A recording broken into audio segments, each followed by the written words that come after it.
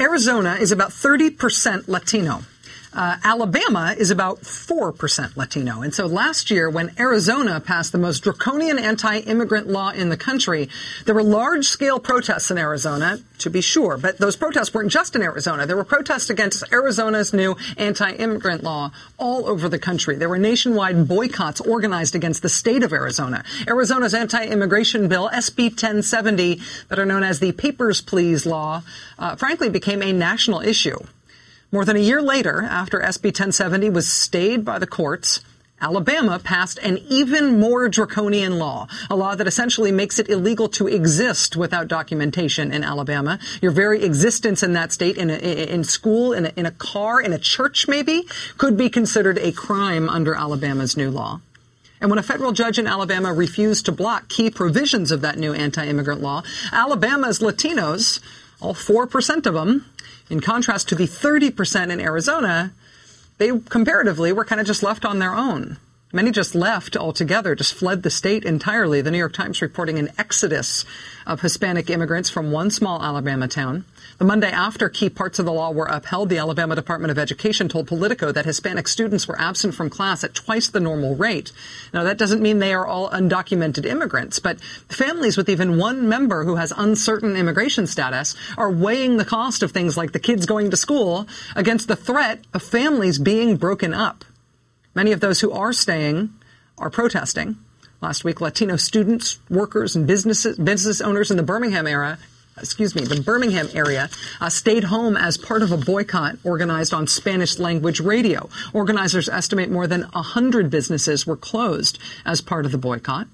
The guy behind Alabama's new anti-immigrant law is also the guy who wrote Arizona's Papers, Please law. He's also behind the new Kansas law that says essentially that you cannot register to vote in Kansas anymore without showing a birth certificate or a passport. His name is Chris Kobach. He's Kansas's Secretary of State. Kobach describes the impact of the Alabama law so far as, quote, a win. He says, quote, it's self-deportation. If that's a win from the perspective of Chris Kobach, what happens next in 4% Latino Alabama? In part, that depends on the legality of what Alabama is trying to do. After all, Alabama is still having its pants sewed off over this. But it goes beyond the legal issue. In part, what happens next to the 4% Latinos in Alabama and to the rest of Alabama's immigrants depends on whether or not this starts being treated in Alabama as not just a demographics issue, but as a civil rights issue, as a broad issue about who Alabama is in the 21st century, especially after who Alabama was in the 20th century. 16th Street Baptist Church, first colored church in Birmingham, everybody's church. Through its history, it has always been a focal point for black people as a gathering place for the community. So many of the movements, marches, and demonstrations emanated out of the basement of this church. The bombing of the church happened right beyond the exit sign of this. That's what 4 little girls were killed and murdered in this church. It's very serious. This is sacred ground for us. As you might imagine, I know Judge Blackburn. We were on the same court together. She succeeded me as chief judge of the court. Yeah. And I'm sure that she ruled in accordance with what she viewed to be the law.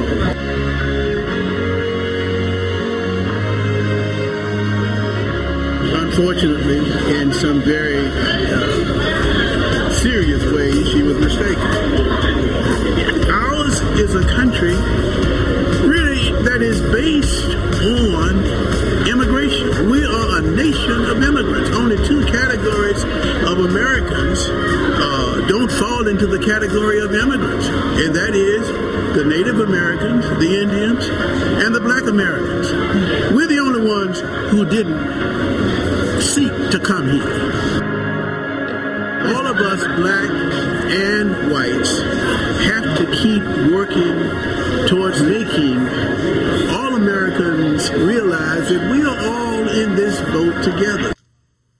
That video report produced by the Pulitzer Prize-winning reporter Jose Antonio Vargas, who in a jaw-dropping New York Times Magazine piece earlier this year revealed how he himself had come to this country as a child, as an undocumented immigrant, and he still does not have legal status. Joining us now is former Washington Post reporter, the founder of DefineAmerican.com, Jose Antonio Vargas. Jose, thanks very much for joining us tonight. It's nice to have you back. No, thank you. Thank you for having me. I really appreciate it. This law exists in Alabama now. In part, its future will be decided by the courts, but there's also other factors at work here. In Alabama, what have you been seeing in terms of organizing against it, about its impact on the state already?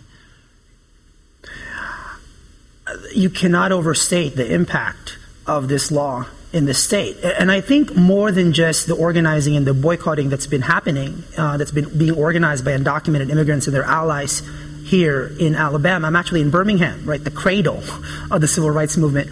What's been interesting is, at Define American, we're all about trying to kind of tell the stories of what's really happening here. Are the stories of like the farmer or the elementary school teacher, right? Or actually UW Clement, civil rights icon, who are connecting the dots and saying that this is a human rights, civil rights issue. I really appreciate you taking the time to play the video because, to be sitting at 16th Street Baptist Church, the site of the bombing in 1963, I can't believe that, nearly 50 years later, yesterday was the dedication of the Martin Luther King Memorial. Here we are talking about an issue that's impacting, of course, a specific demographic. And I think the question, here that I've been asking people is this the real Alabama? Does this reflect what you want Alabama to be? Judge Clement, as far as I know, is the first African-American federal judge in Alabama. Is that right? Yes. I know he told nominated by Jimmy Carter.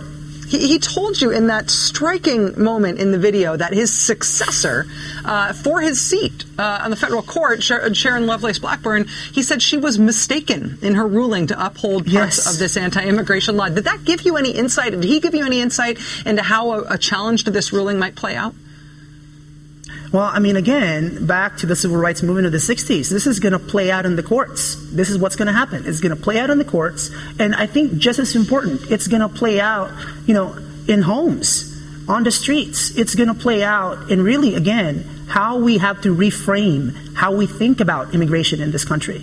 It's been really interesting. Last night, I actually was out at a Kohl's department store, right?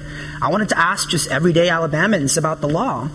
And I talked to about 6 people, 5 of whom supported the law, but they couldn't quite tell me what was in the law.